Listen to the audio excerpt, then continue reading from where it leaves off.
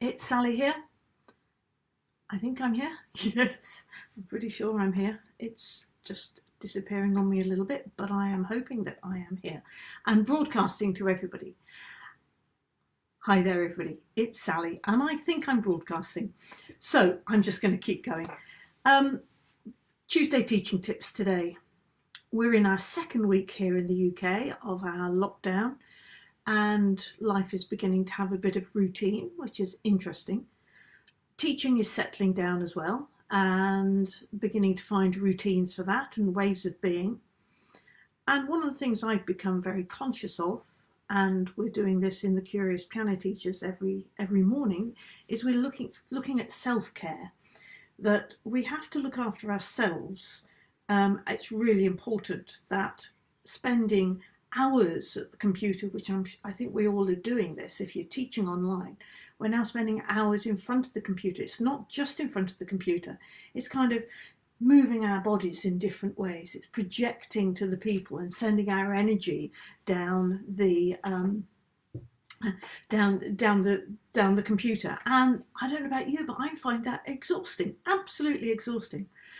So just a few tips really. First of all, I've split my teaching up into much smaller chunks so that like now I can have a bit of a break time. I've been teaching this morning, I'll be teaching again at 3 o'clock, and that's so much better. So I should go off in a minute when I've done this and have my lunch and listen to the Archers, which is what we do in the UK.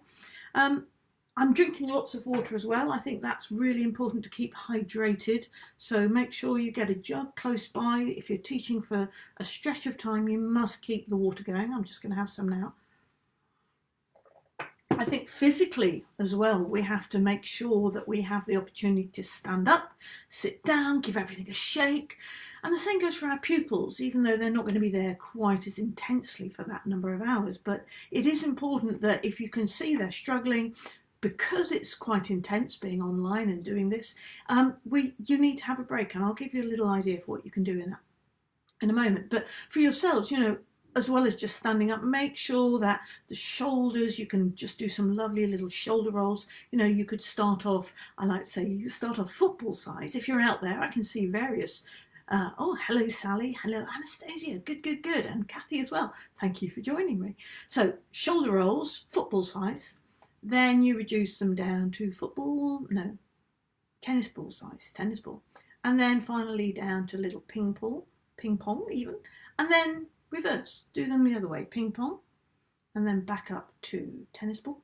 And then you can go back up to football or rugby, whatever. And even that just helps.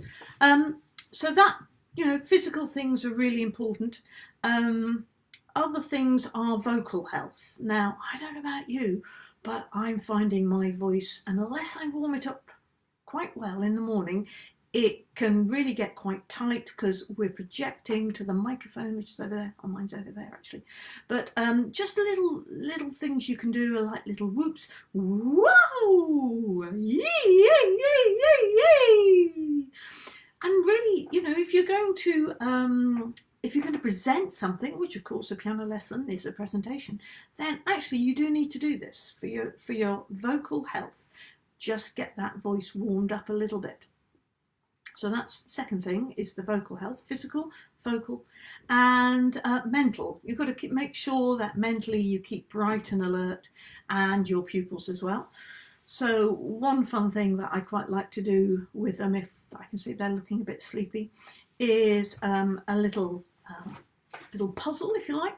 It just wakes the brain up and gets them thinking. You're going to put one finger on your nose and the other finger you're going to put on your opposite ear like that, and then you just change it over.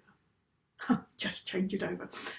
It's easier said than done, and it takes a little bit of thinking, and what that thinking does is it refocuses. Doesn't do anything else, doesn't make you clever or anything like that.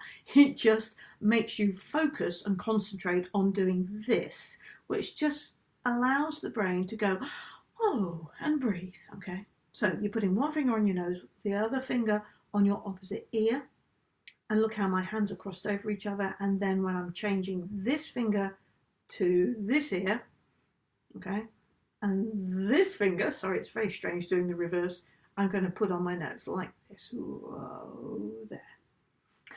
And one of my pupils did, "Oh, that's really easy, Sally." Which I thought was very clever of them. So that's just a little thing that you can do. You try it in lessons this afternoon. Maybe do a bit of practice on it yourself.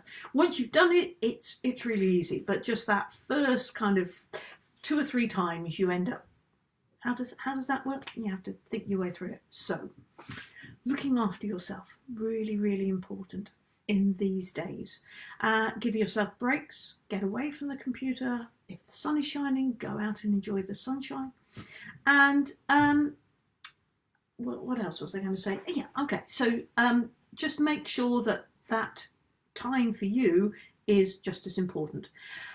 Next week, I will be back with Tuesday Teaching Tips, but I'd love to answer any questions or any queries that you've got about things that you'd like me, specifically with the teaching online or lesson activities for online, anything that you've got that you would like me to see if I can address. So Tuesday Teaching Tips next week, next Tuesday.